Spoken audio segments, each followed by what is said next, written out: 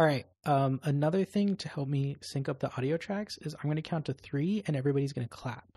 1, 2, 3. Can you hear me? Yeah, that was a lot of claps, Richard.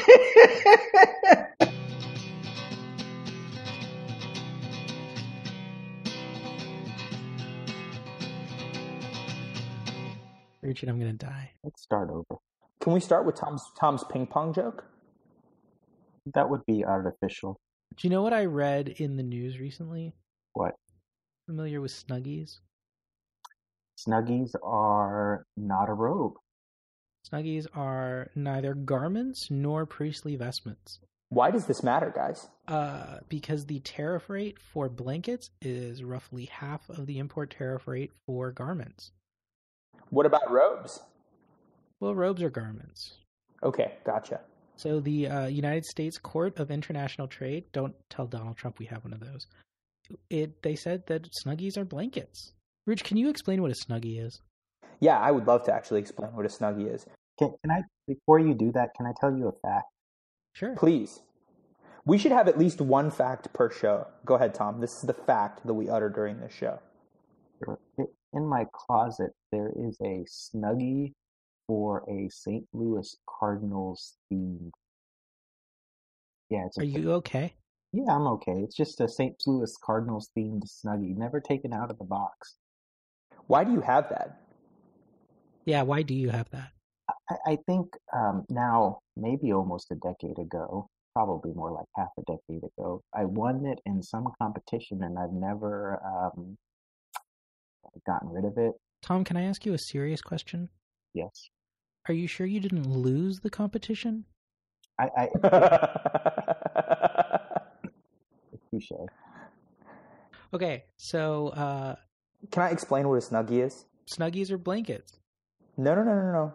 Snuggies are robes. No, they're not robes. Ruchik, keep up. Snuggies are blankets. If they were robes, the import tariff would be almost double. Can I tell you guys about another important trade case that was an impact in my personal life? Yeah. So about 100 and some odd years ago, the Supreme Court ruled on whether a tomato was a vegetable or a fruit.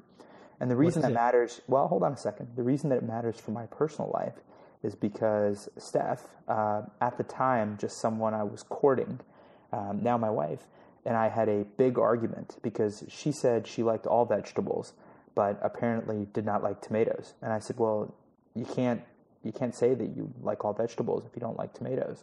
And it turns out that I was wrong. And according to the Supreme Court, actually, no, I was right. The Supreme Court says that a tomato is a vegetable for trade purposes. And so as lawyers, we must obey what the Supreme Court says. I think that precedent is ripe for being overturned. That was good. Do you want to play everything we know about the current Supreme Court session? Oh, yeah. So this is a topic we discussed in going through some of the cases that the Supreme Court is hearing right now and making predictions. So we're going to hold ourselves accountable to these predictions when the case is decided. Tom, can I ask a question about that? Yeah. Will there be public flogging or some sort of punishment if we're wrong? It'll just be embarrassment, you don't get it right. We'll kind of use the classic tactic of shame, I guess, huh? Tom, I need to tell you something. I don't feel embarrassment. Well, you'll have to force yourself. Okay. Well, okay. So let's explain what we're doing here. So Tom has gone and found a handful of cases from the current Supreme Court session, and Ruchid and I have committed not to learning about this ahead of time. And what we're going to do is Tom is going to summarize the case for us, and Ruchid and I are going to try to figure out what the outcome will be. And then if we get it right, that is really amazing, and people all around the world genuinely should take a moment out of their lives and pause in reflection on really what a great job Ruchid and I did. But on the other hand, if Ruchid and I turn out to have been wrong, then the thing to do would be for us to delete the podcast from iTunes. I think that's an accurate and fair summary. All right, are you ready? Let's do this. So the first case I have is Lee versus Tam. Oh, I'm going with Tam. Okay. Well, the issue in this case is, can you trademark? Tam is the guy that is opposing this mark, but can you trademark something that disparages people, institutions, beliefs, or national symbols? The plaintiff in this case wants to trademark the word slants for his band, and the United States says, well, no, you shouldn't be able to trademark that because that's offensive against folks of Asian American descent. So there's a statute on this, right? There actually is a statute that says you can't trademark, you can't have offensive marks. So what's the argument? The argument is that statute is unconstitutional because it's a prior restraint on free speech. The argument from the government is that the government shouldn't be forced to do something or put its seal of approval on something that it doesn't want to. And that's the brief summary of that case. That sounds totally bogus. Tom, can I ask a question? Yeah. Did the Washington Redskins submit an amicus brief on behalf of, or to supporting the guy who wants to trademark the term sin? We don't use that word on our podcast, Richard. Yeah, I don't know. Slants or Redskins? I'm having a real hard time right now. You know, the Redskins would be subject to this as well, right? Because one could argue that the term Redskin is something that the government obviously does not want to promote, is hateful, and so on and so forth. Sure. So there are groups that have asked the Patent and Trade Office to revoke the Redskins trademark. And I think the Redskins trademark was revoked for a time period and they got it back or something. I forget exactly the background, but I think it was this law that the plaintiffs in the Redskins case used to end their trademark. It might be that they no longer have a mark on Redskins, but they still use it. They're still big. So the speech argument to me is 100% bogus, and here's why. The Constitution says I think it's in Article 1, says that the Congress will provide for the creation and the protection of intellectual property rights. And that the entire intellectual property scheme in the United States is a prior restraint on First Amendment rights of speech and association, right? So you have a patent on some sort of product, and other people who don't license it from you are not allowed to participate in selling or marketing that product. Copyright would be an even more straightforward example, right, AJ? Yeah. I mean, if you have a copyright on a work, then other people have a prior restraint under threat of civil and criminal penalties from performing that work. And so the entire intellectual property scheme exists outside of our ordinary framework for what we think of as ordinary speech rights, right? So you could imagine a situation where it would be totally ridiculous to say that the government, that this scheme that exists totally outside of First Amendment rights is somehow susceptible to First Amendment challenges like the ones here, right? So, right, like the government can prevent people from using from violating the trademark for the New York Times, and that's not a prior restraint on speech. But I have a right to use racial slurs in my marketing materials. That's a First Amendment right, right? Like you can still use the word slant when you market your products. You just don't get exclusive property rights to using that trademark. Yeah, and that's the government's argument, basically. So I think, let me disagree almost entirely with AJ. Rich, before you go on, so AJ, do you think that the Supreme Court will decide in favor of the government in this case? So let's do two things. Let's do outcome and vote split. So I'm going to say an 8-1 in favor of the government. Well, that assumes there's 9 justices. I'm going to say there might be one dissenter, but whatever it is, it's going to be 7 or 8-1 in favor of the government. I'm going to predict a unanimous decision against the government. And here is sort of my reasoning for it, which is that the government is basically, while I kind of see AJ's argument, I think maybe the bigger or different issue is that the government can basically discriminate against the speaker, based on whether or not they agree with the content of the speech. So they can say that, like, if not for the content of your speech, we believe that you have the full protection of trademark laws. But we've decided that because we don't like your speech, you do not have the full protection of trademark laws. And so we, the government, are going to decide whether something is a racial slur or inappropriate or so on and so forth. Rich, one thing you should think about is the Texas driver's license precedent. Okay, talk to me. Sons of the Confederacy, about a year or two ago, sued the government of Texas. Basically, the Texas government had this scheme for giving out vanity license plates. And the Confederates wanted a Confederate flag license plate. And the state of Texas said, well, no, that is offensive. We're not going to approve offensive license plates. And this wasn't an ad hoc decision. It actually was in the statute and the rules that the government doesn't have to grant disparaging license plates. So it wasn't an ad hoc decision, but the Confederates took the case all the way to Supreme Court under the theory that these license plates had become a public forum. And I don't want to get too bogged down into all of the First Amendment precedent, but the idea was that these license plates were a public forum and that the government cannot have content-based discrimination or prior approval for speeches in certain forums. And what the government said was like, come on, like, we don't have to give you a license plate, dude. Like, you don't get a license plate. And the Supreme Court sided with Texas. And I don't know. I mean, I think that this is sort of in the vein of an issue that is not, is only a year or two decided. It was decided about a year or two ago by the Supreme Court. And so I don't imagine a 9-0 reversal of this Texas driver's license precedent. So I would say it's distinguishable, actually. Yeah, I too think it would be distinguishable because in that the rationale for the driver's license case is that, well, that's at least partly, if not more so, government speech as well as individual speech. It's an official license plate, right? Yeah, there is no government speech by giving out. I mean, that's the argument. One of the arguments the government made, but I don't think that the justices were receptive to the idea that the government is speaking when it hands out a mark. Right. Is the government speaking when it hands out a copyright?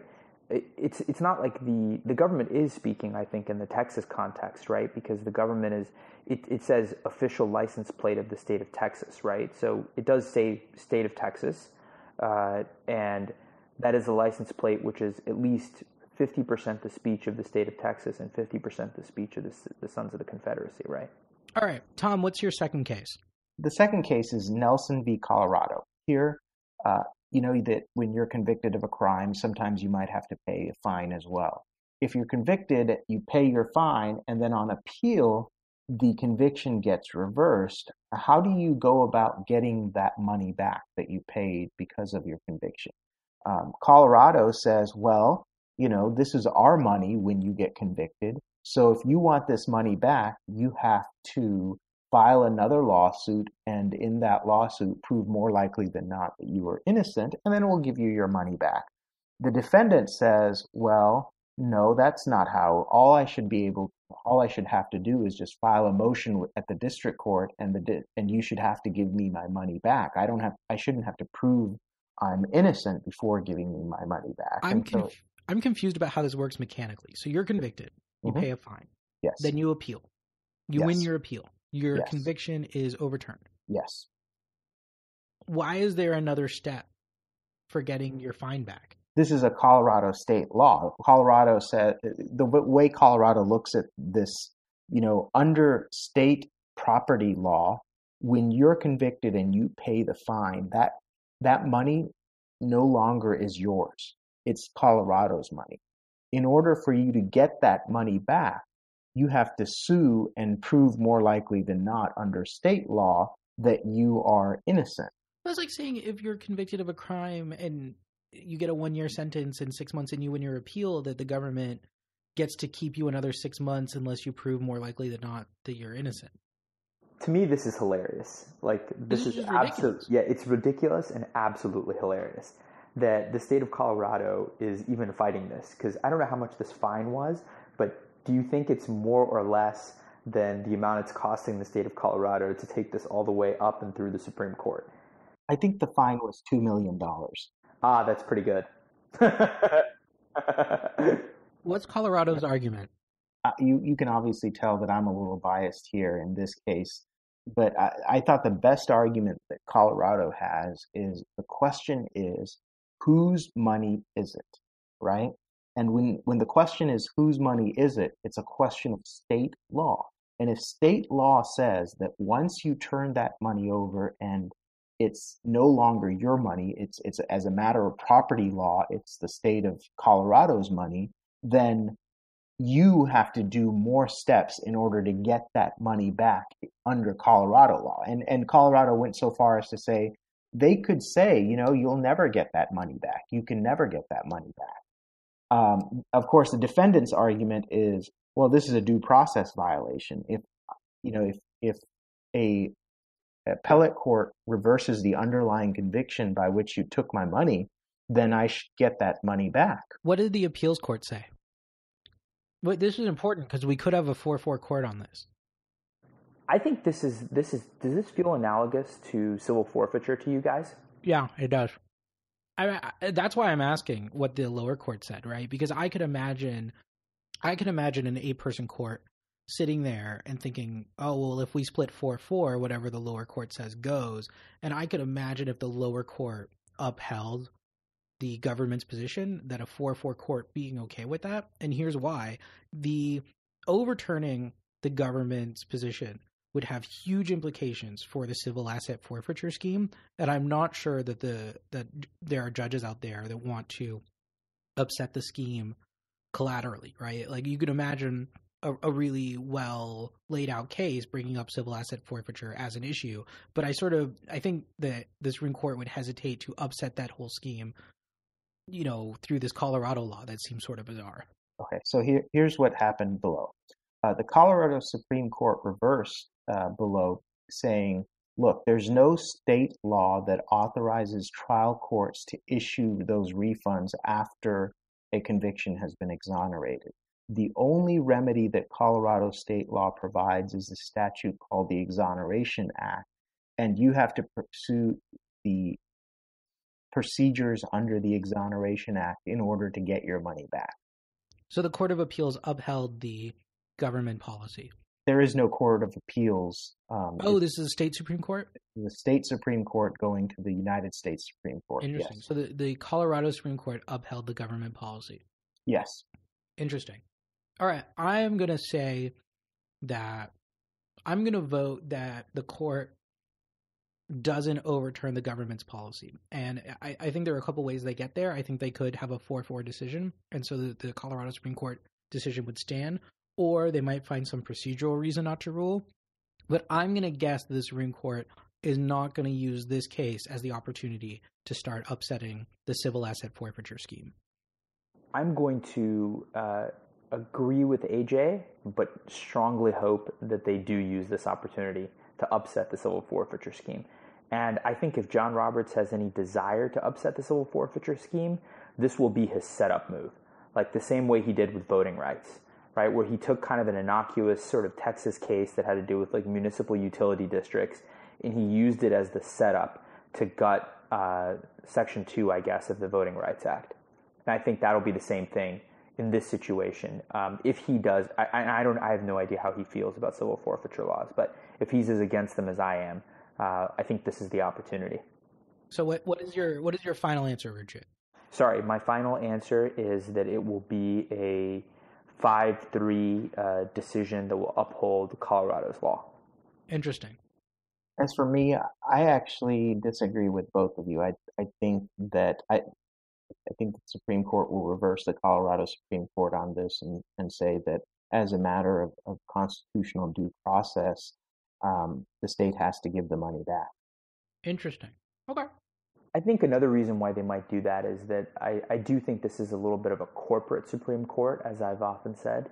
And this sounds like the type of thing that would benefit corporations that have had to pay huge environmental fines and things like that, in the past, and maybe they don't like that, and maybe they would like that money back if they can get those environmental fines thrown out, especially if, like, you think Obama's Clean Power Plan is unconstitutional, or you're litigating things like that, then you could see that companies that have paid this type of fine would want to get that fine back and would want it to be as easy as humanly possible. So the cynical person in me probably agrees with Tom, if for different reasons.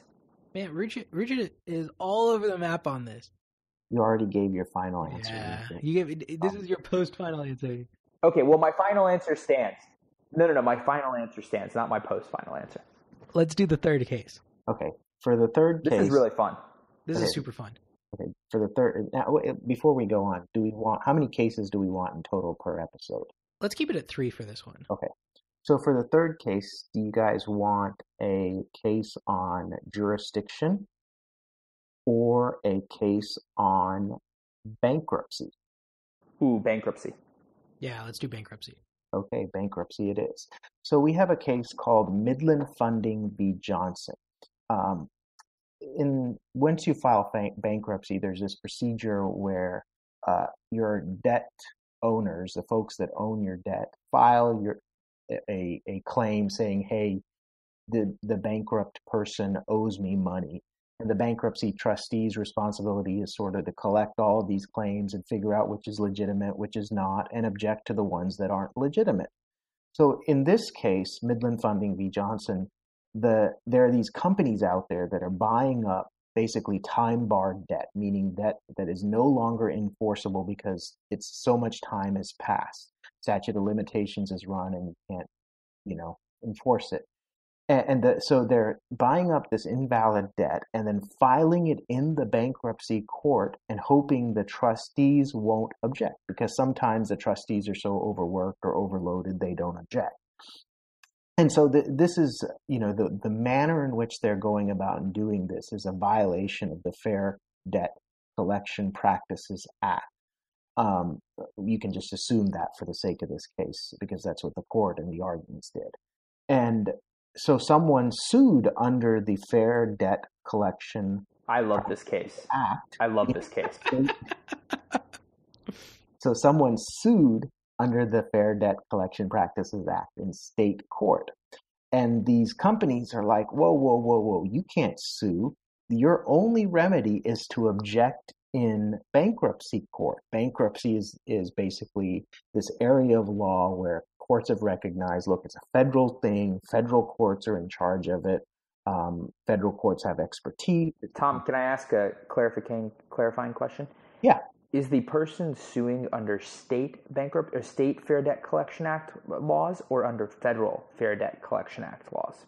I don't know the exact answer to that, but I can look it up while you guys are figuring out your side.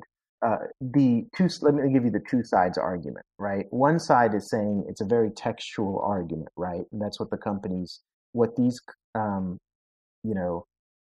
companies are doing is horrible. They shouldn't be allowed to do it. It's a scam. They're just hoping the trustee won't notice their bad debt, because I think there's a certain time period in which the trustee has to object, right? Right. Otherwise, it's considered legitimate. Yeah. And so the plaintiffs are basically saying, look, the text of the Fair Debt Collection Practices Act says I can sue in whatever court. I'm suing in whatever court. I'm not suing in bankruptcy court. We should just, follow the text of the law. What you guys are textualists. Let's just, follow the text, right? The company's argument is, look, bankruptcy court should handle everything related to bankruptcy. It's not like it's free money. The bankruptcy trustee still has this procedure to object. And if they object, we don't get anything. We go through that bankruptcy process and we don't get anything. So that's the gist of the argument. This is a super interesting case because, there must be thousands of companies doing this type of shit, and they must be doing it to sort of basically try and vacuum up pennies, right? And so they're buying, I can just tell you what is probably happening. They're probably buying this debt for like a penny on the dollar, if that. And they're probably assuming, law of large numbers, that if they file these claims in enough cases, they get like 4 or 5 cents on the dollar back assigned to them. And it is a total abuse of the system. This is very, very clever what they're doing.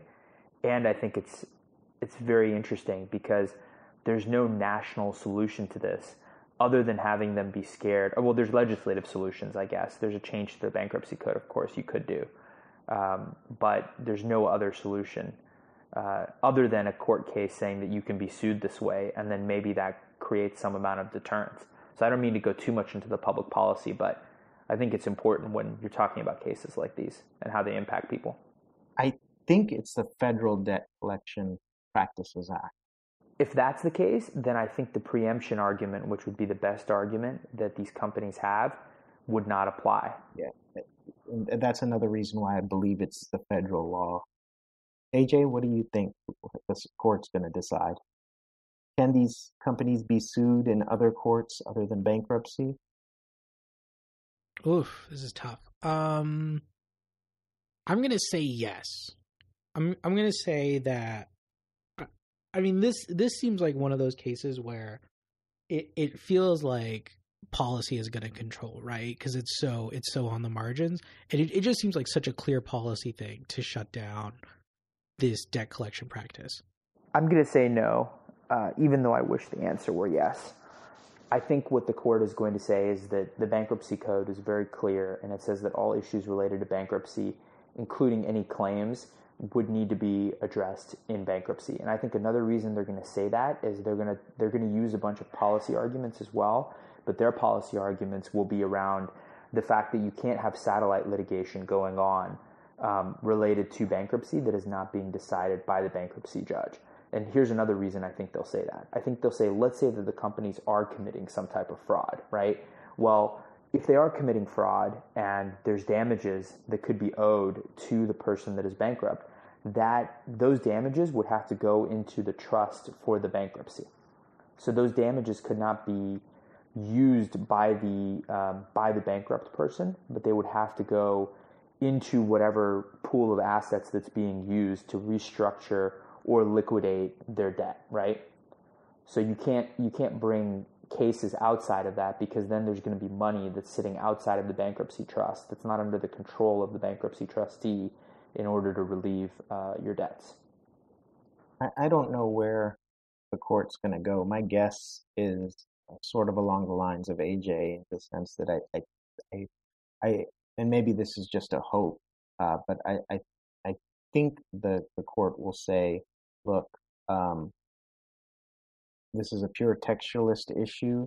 The bankruptcy code doesn't expressly, knock these cases out, and the Fair Debt Collection Practices Act expressly allows these suits to be brought. So we're just going to let both act parallel to each other. I am looking forward to reading this opinion. I may even read the briefs. It's hard to tell how serious Richard is right now. I'm being completely serious. I think this is a really interesting case. In fact, Steph actually worked on she had a bankruptcy issue related to one of the kind of employment litigation cases she was doing. And the sort of broad layers of that situation was that you had someone that was bringing employment litigation, but just sort of wage discrimination or sex discrimination, I forget, or racial discrimination, I forget what the specific details were. But the defendants argued that the claim was waived, that you had waived this claim because the person had declared bankruptcy before, and that while they should have known that they had this claim, and they did not disclose this claim to the bankruptcy trustee as an asset that they had. And as a result, they were stopped from bringing the claim later, effectively was the argument. Hey, did we give our vote splits?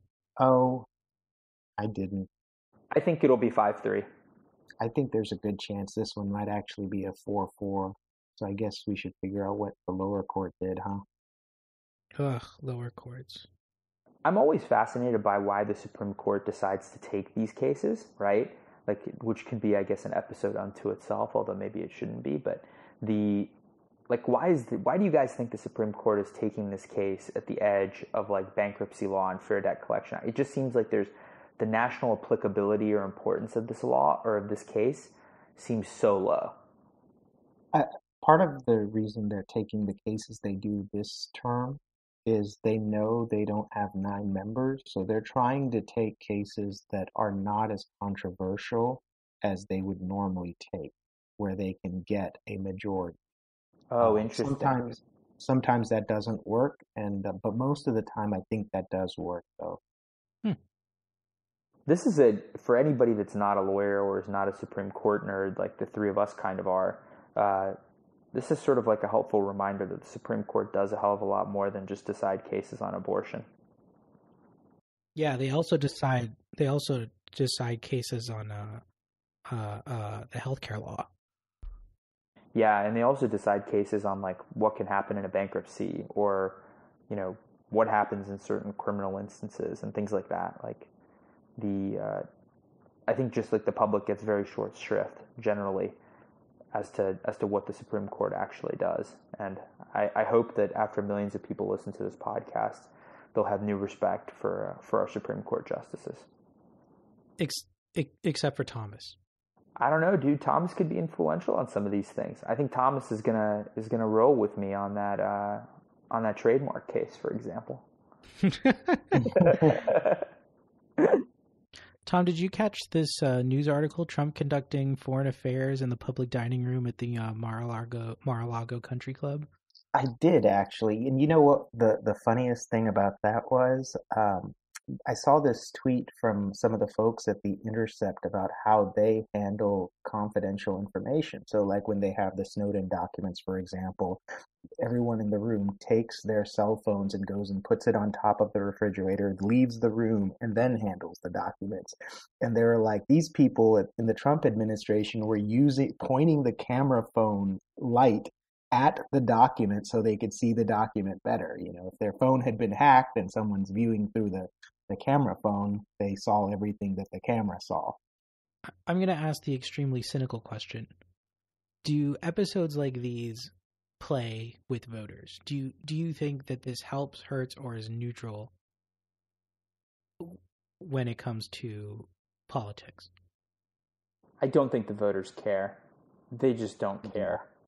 That's probably the big picture, or maybe that's the small picture, but the big picture is it can be used as part of stitching together a narrative that Trump is magnificently incompetent and is an American embarrassment, that he can't even figure out how to do very basic things. I mean, this is like the national security version of knowing how to tie your shoes. You know what I mean? Like if you're a grown-ass man, you should know how to tie your shoes, right? And if you're president of the United States, you should know not to point a camera at classified documents. I mean, kind of simple. Well, here's what I would say. I would say that the base of the other party probably cares more than maybe intermediate voters or the base of Trump's party, right? Like in the case of Hillary's emails, it was the Republicans that, really, really cared a lot. Do we know whether any of the undecided voters that swung towards Trump near the end cared about those emails? Yeah, I think there's a lot of evidence that the Comey letter in October had a big impact on the election. That when they poll people in exit polls and they asked, when did you decide? And there are tons of people that say, well, I decided back in February, right? Like I was always going to vote for Clinton and I'm a staunch Democrat. And there are tons of people who responded in exit polls saying, I decided very late. I decided in the week or the 2 weeks leading up to the election. And Donald Trump won late deciding voters by some very large margin. And I think that the Comey letter has to be related to that. Well, then, Ruth, what would you say to that? Isn't this an example of the same thing Hillary was accused of doing? Yes, it absolutely is. And I think there's two important points here. The first is that the facts are bad, right? Or at least the allegations are bad, which was the same thing with the Comey letter. But I think the bigger, more important thing here from a political sort of strategy level, if you will, is that it's a construction of a narrative. So the Comey letter was another, let's just say, fact in air quotes in the narrative that Hillary is crooked and criminal, right? And I think this is another fact in the quiver of the argument that Donald Trump is incompetent.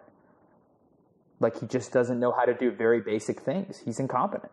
And I think that's the narrative. I think it's another fact showing that Donald Trump is casual and off the cuff and extemporaneous in a way that is appealing to people that don't like to think very hard about their life or the world around them. Maybe so, and I think that it probably helps with his base, but this is sort of like I will go to my grave believing this, but I think there is a middle swath of the country that ends up deciding these elections, and they take about 10 minutes to make their decision, and that decision is fed by a narrative that is created, that is again fed to them. And so the narrative, if the narrative is that Donald Trump is incompetent, and there's a fact that's coming out every week or two that they're just sort of casually picking up on, that sort of reinforces that narrative, and then 10 minutes before they go and decide who to vote for in that last week as swing voters, if they get facts that reinforce a narrative that's troubling to them, that's going to sway their vote. And that's, I think, precisely what has the potential to happen here, is to say, listen, he's incompetent, he doesn't know how to do very basic things, and that endangers our country. Let alone, it definitely doesn't make us great again, but it actually makes us worse off. And, it's a there you go again, Mr. President type of argument, what Reagan did to Carter in terms of saying, like, you're not in check with reality. I think that's how you win the middle. Sad. I'm sad now. You shouldn't be. This is good. I mean, I think we have a pretty special moment going on in American politics right now. And I think I'm really heartened. I'm kind of by nature optimistic, but I think on top of that, I've been like really heartened. Trump is making himself out. I mean, he's making clear that he is incompetent. And I think over time, people will care about that. Tom, one of us heartened, one of us disheartened. Where are you at?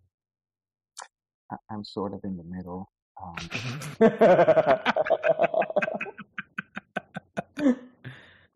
Okay. Tom, what do you know about immigration? I feel like this has been in the news a lot lately. A lot of people are being stopped or detained at borders. The government has a theory that when you are stopped in an airport at primary or secondary processing, that you're not quite being detained. So that has come up in some court case. I don't want to go into too much detail about that, but sort of what do you know about immigration? Is there anything at all in the world that you know about immigration? Sure. Luckily, we've learned quite a bit about immigration since Trump became president. He issued that executive order. The Ninth Circuit issued a stay saying, hey, Mr. Trump, you can't enforce this order.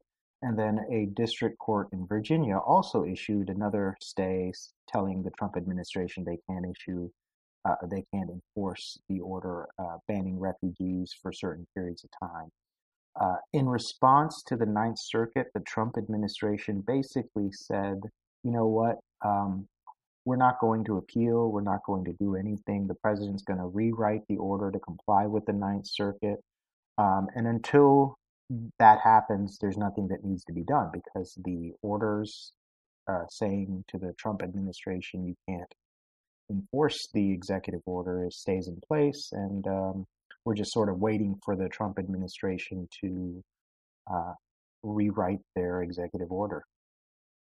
Do you think that they are going to rewrite the order to have the same effect, but just remove the parts that are problematic from the court's perspective? Almost certain, yes. Richard?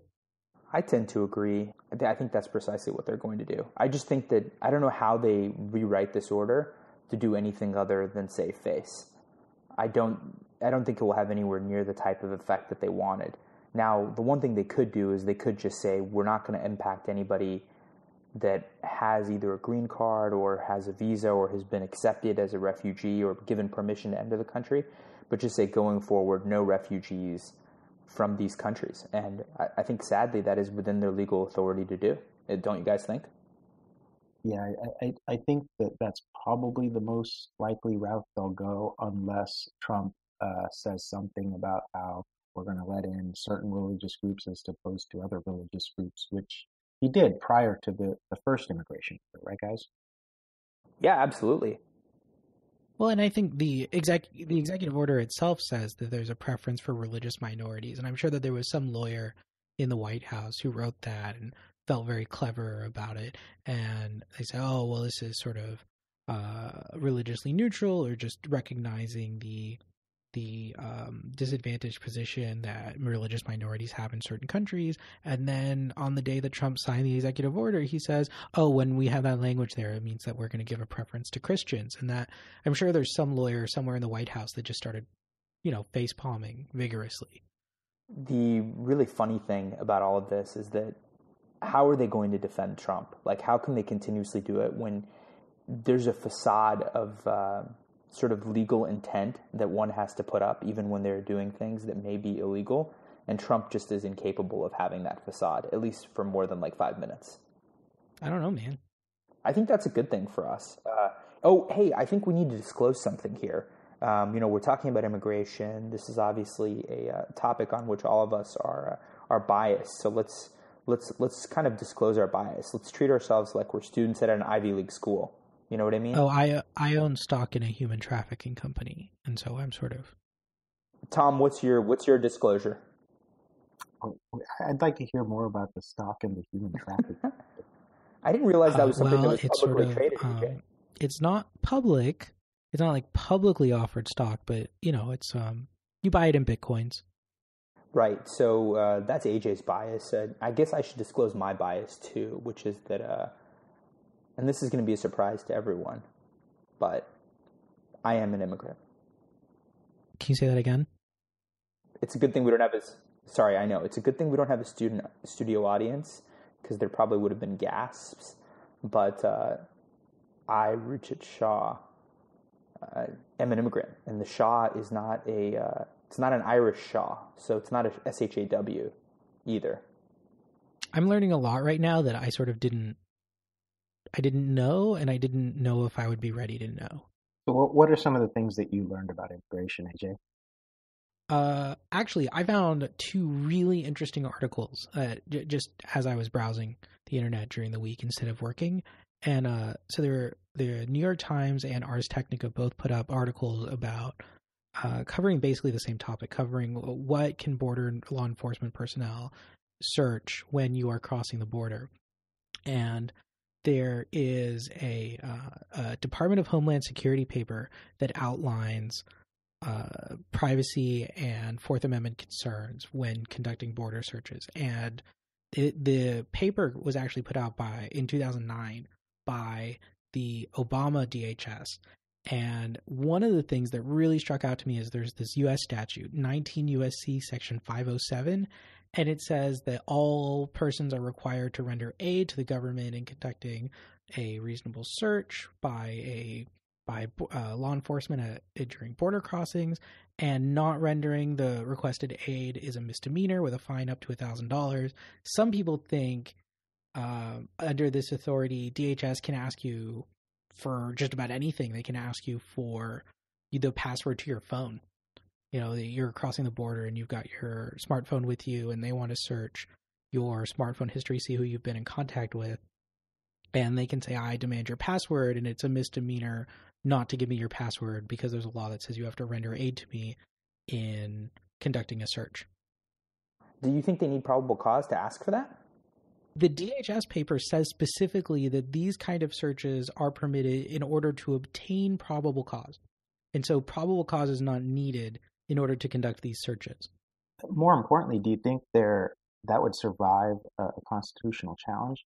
Because I know there's that case where New York tried to pass a law saying, well, look, I know the feds can say whatever they want, but under New York law, we're allowed to do warrantless searches as long as there are some certain criteria met. Basically, they were trying to rewrite by statute federal constitutional search and seizure law, and the Supreme Court struck that law down as unconstitutional. I don't know that the law is.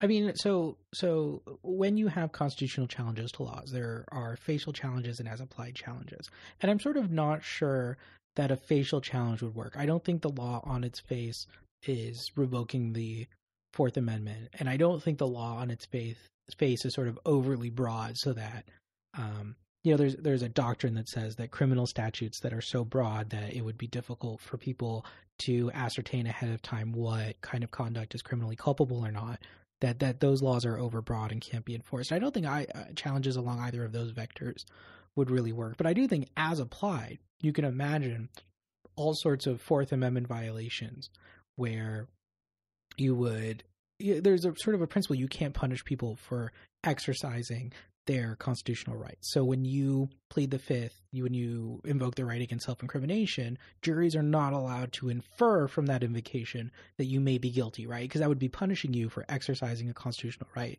And it seems to me that making it a misdemeanor to refuse to comply with an otherwise illegal search would be a clear violation of the Fourth Amendment. What do you guys think is the most creative argument the government can make here? Because you know that they're going to be making arguments. Well, I think the search power at the border is extraordinary, right? It is much broader than in ordinary life. Tom thinks that too. I think everything that the government does at the border, or at least these types of laws, are like really troubling. Yeah, I would also add that there's this case from the Supreme Court called U.S. v. Flores-Montano, where the court basically held that customs officers did not need reasonable suspicion or probable cause at an international border to remove, disassemble, or search a vehicle's gas tank for illegal material, right? So if we apply that to cell phones, the result is clear. What's interesting is that holding is consistent with this DHS white paper. So the DHS has a distinction in their paper between seizures and between detention. So a detention is just when you hold on to something for a little while in order to investigate it further, in order to determine whether there's probable cause. And the DHS has internal guidelines for how long you can have a detention and what sorts of things you can detain. And you can detain people, but you can also detain property. So you could, for example, tell a traveler that, we're going to hold on to your phone, but feel free to enter the country and move around, and we're going to be able to hold on to your phone for some period of time. And during that time, we'll attempt to decrypt it, and we'll make copies of it, etc. And if we find evidence of a crime, then we will seize the phone. And you need probable cause for seizures, and you do not need probable cause for detentions, which I think is like super fascinating. Do you know how long their guidelines say they can hold on to property or people for detention purposes? Yes. Let me look that up. The reason I ask is because there is another Supreme Court case where an international traveler was detained for 4 days, and that was considered a detention based on reasonable suspicion. Right. So the reasonable suspicion, you might actually want to talk a little bit about the difference between reasonable suspicion and probable cause. Sure. So taking one step further back, the question is, when can a police officer or a customs officer or some agent of the state come to you, AJ, and say, AJ, I'm going to hold this gun to your head, and if you move, I'm going to shoot. You have to stay right here. They're stopping you, they're detaining you, they're arresting you. So those are different categories of restrictions on your freedom, right? And the first way they can stop, detain you, restrict your freedom is if you give them consent. If the police officer comes up to you and says, AJ, would you mind staying here? You don't have to, but would you mind staying here while I ask you some questions? And if you give them consent, of course, it's not really a detention, but you're cooperating with the police. When they either via threat of force or show of authority tell you, AJ, stay right here, don't move, that is a detention. And they have to have what the courts call reasonable suspicion that some wrongdoing has occurred before they can detain a person like that. They can stop a person for a brief period of time. Now, what's brief? The courts go back and forth, and there's a lot of law on that. And what is reasonable suspicion? Well, again, there's a lot of law on that. The sort of historical definition in the legal cases is that reasonable suspicion is when an officer holds a belief that is reasonable under the totality of the circumstances. And it's not really too helpful, but you can kind of see some examples of cases and see what reasonable suspicion is. And it just boils down to this idea that they have to have some articulable, logical basis to say, I don't have proof, but it sure seems like something bad or something wrong, this criminal act is going on here. Now, if they want to go a step beyond that and arrest you, they have to have what's called probable cause. And probable cause is concrete evidence of wrongdoing. If the officer has probable cause, he can then arrest you, and that detention can be a much longer period, and the restrictions on your freedoms can be much more significant in the case of an arrest. Probable cause is both objective and subjective. So what that means is both the officer in his own mind has to have a reasonable belief. He has to be thinking, you know what, I have this evidence that AJ did something wrong. AJ violated a law.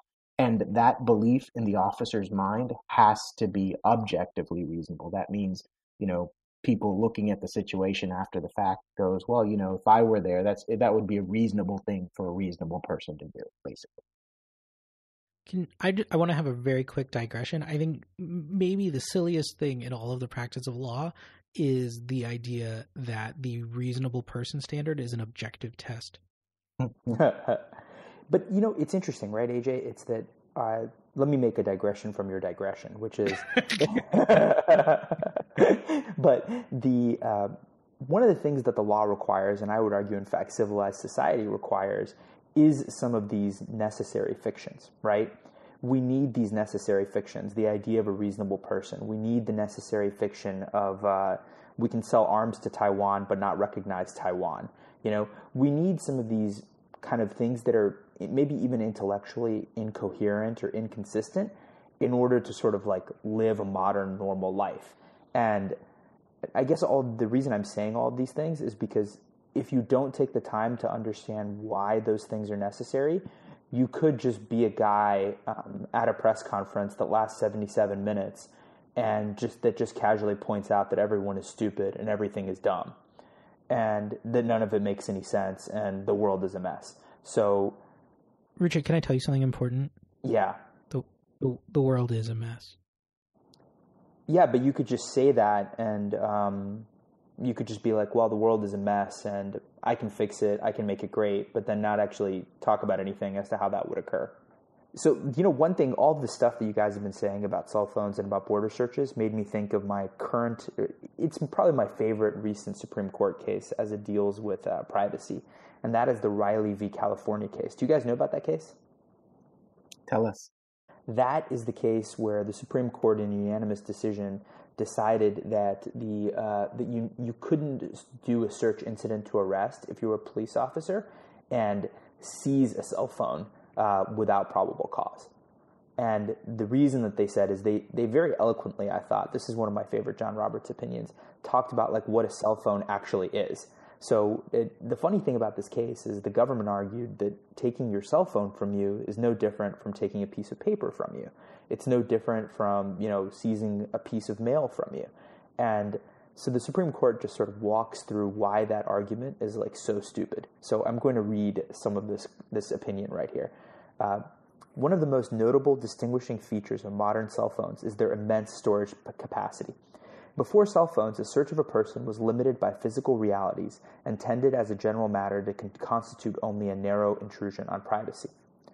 Most people cannot lug around every piece of mail they have received for the past several months, every picture they have taken, or every book or article they have read, nor would they have any reason to attempt to do so. And if they did, they would have to drag behind them a truck of the sort held to require a search warrant, rather than a container the size of the cigarette package. And I thought that was really helpful because it kind of demonstrated how absurd some of these arguments from the government are when they try and extend the law to a modern era where it just certainly cannot apply. And it makes me think that like we have a friend in the Supreme Court and maybe even in John Roberts when it comes to the government's modern day desire to use old law and extend it to be intrusive on privacy grounds. I just like a lot of the language that they use here, and maybe I'm becoming too obsessed over just the language, but I think this is the guidance that the lower courts will certainly take. I mean, so at the end of this opinion, they talk about how the revolution, opposition to such searches was in fact one of the driving forces behind the revolution itself, Sure. And writs of assistance, where, and actually, in a way, do you guys know the writs of assistance doctrine? General warrants and writs of assistance. It was in the colonial era where it was a crime to not cooperate with British officers when they wanted to rummage through your homes. It was a crime. So anyway, I'm glad I just pulled this case up, because if I'm the lawyer, which I will certainly not be, that's the argument that I'm making, is that they're basically creating a writ of assistance and a general warrant at the border if they say that they want to search your cell phone, and it's a crime not to let them do that. Sure. I'm just not as convinced that Roberts is going to be the hero of Fourth Amendment issues, just because I think it was just an easy case for him to decide that, when there's a much harder case, for example, in the immigration context, then we might get a better idea of how Roberts reacts. Yeah, I agree. I think I'm being an optimist here, but I think the parallels are kind of amazing, and I think it's likely we'll have a case like this before the Supreme Court within a couple of years, because DHS is definitely going to.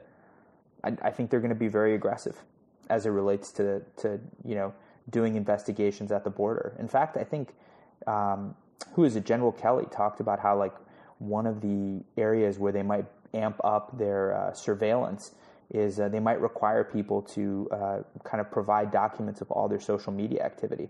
Now, maybe they're going to do that up front as part of, getting a visa to come into the United States, or maybe they're just going to say we're going to do it at the border. And then there's going to be some company that I'm sure develops technology, maybe AJ's human trafficking investment, if he's lucky, that makes some investment in technology that can quickly scan and tell you whether, after reading somebody's social media posts, whether they're a terrorist or not, I guess. Algorithmically, of course. What do we do if extreme vetting is just stalking your Facebook profile?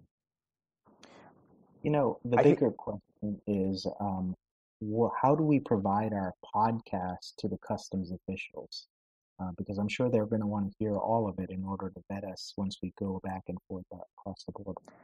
I'm actually totally okay with them doing that, but I don't think they should be able to outsource the reading of my tweets or of my Facebook or frankly of this podcast. I think there should be a human that has to do that. You know what I mean? Why? Just because I think it's more fair. I think it's because that's the way the Saudis did it, Tom. I grew up in Saudi Arabia for part of my life, and so as part of their censorship regime, I mean, this was a job creation thing, so this would also fit in with this administration's current policies. They manually read every textbook that came into the country, and there was a guy that would black out, Persian Gulf in your history textbook or your geography textbook, and he would handwrite in Arabian Gulf. It was pretty hilarious. Let me ask you something real quick. Did they manually read every single textbook? Yes. Yes. So it didn't matter that they were copies of other textbooks? Well, yes, because who knows what kind of trickery people would pull.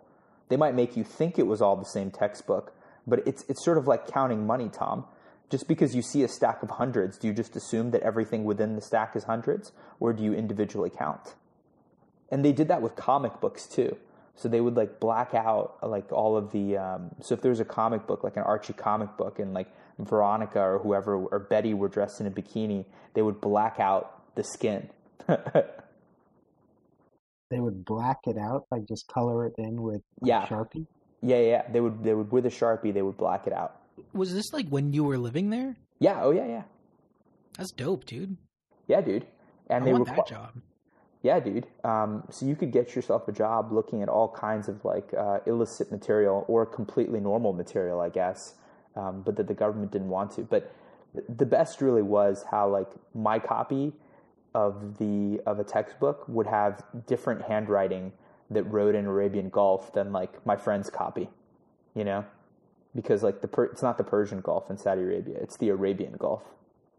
Why didn't they just print their own textbooks? Well, they still needed like you to have textbooks, right? So like if you're in an American international school, you would want to the teachers would want to import textbooks. So you had American textbooks, and they were totally okay with you having American textbooks. They just wanted to read them and make sure there wasn't any material that they didn't like. You would think that this effort would backfire on children because as a kid, if I saw a textbook that had something blacked out and something else written in, I'd want to know what was blacked out. Yeah, it wasn't particularly effective, I think, because it's not as if our teachers would, they would probably still say Persian Gulf. So it was a bunch of half-ass measures, right? I don't think it really worked. So is it good that there are all these there are all these analogies between our current border policy and Ruchid's childhood experience in Saudi Arabia? Like, is that something we're proud of or feel good about? I would say no, but I will say that there is one other commonality, which is the reason they did all these things. One was moral reasons, but the other reason was terrorism. This was in 1992, by the way. And so they required, if you wanted to go from the town you lived in to a town that was, let's say, 100 miles away, there are checkpoints along the road, and you would need to have travel papers. And so you'd have to go to your employer, and they'd have to put in for you to get travel papers. So you would, go and get the travel papers, and sometimes that would take a couple weeks. So if you planned to go somewhere, maybe you couldn't go there. Or you'd have to risk, not having your travel papers. But nobody wanted to do that because nobody wanted to end up in a Saudi jail, especially with their entire family, right? So they had travel papers because, terrorism. Can we go back to the topic of cell phones at a custom border real quick? One question that I wanted to raise is what happens if you're at an international border or the customs asks you to unlock your phone, but you have, for example, HIPAA protected information on the phone? I mean, so that is something that I read in the news. There was someone who worked for NASA in their jet propulsion lab, and this is discussed in, I think, both the New York Times and the Ars Technica articles. But basically, he had these proprietary, sensitive information in his cell phone, and he said, I don't want to turn this over to the government. And the government said, well, that's great, let's hang out in the airport for a couple hours. And it was a genuine problem. Well, and there's one thing with proprietary information. HIPAA is a federal statute, right, that says this information shall not be disclosed.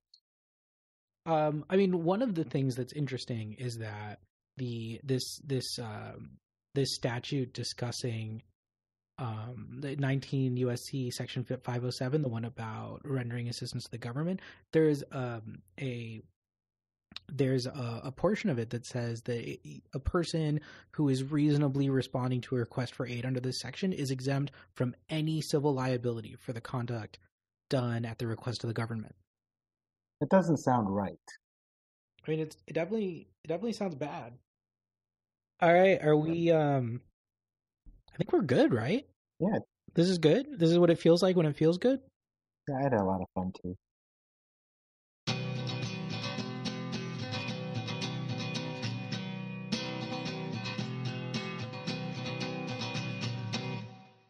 I think Mike Pence is very slowly making it so that everyone around the president has to get fired for some reason or another, and then this entire house of cards, if you will, falls down upon the president of the United States, and he is impeached or forced to resign or something like that, while Mike Pence comes out looking like a hero to at least some of the middle of the country that will then love him when he is running for re-election. You know what's the real House of Cards outcome, right?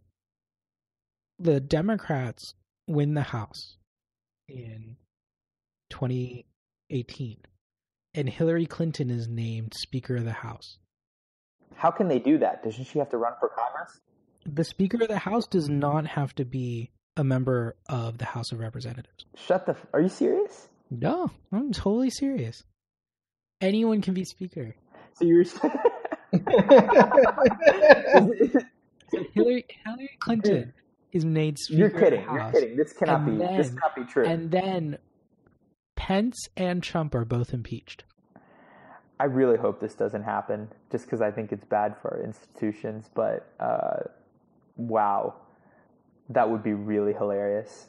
I mean, that would be some House of Cards stuff right there. And you know what else would be pretty special is it would be a great capstone to Hillary Clinton's career, since her career began as a Watergate staffer.